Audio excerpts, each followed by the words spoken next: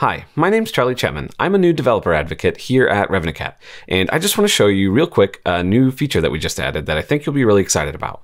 If you've used RevenueCat experiments before, you already know that they're the best way to A/B test changes to your subscription prices and trials and even the plans you have on offer.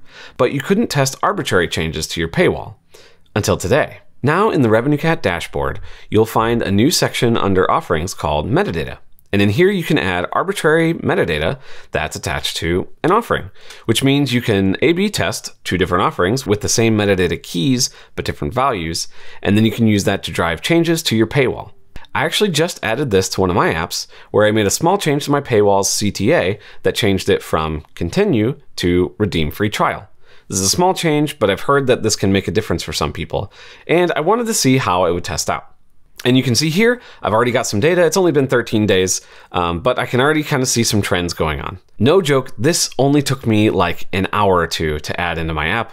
And so it's really, really easy to add this if you're already using RevenueCat's SDK, and especially if you're already driving your paywalls using our offerings. I think this is a really powerful new feature that I'm really excited to see what you all do with it. For all the docs and details, go to RevenueCat.com.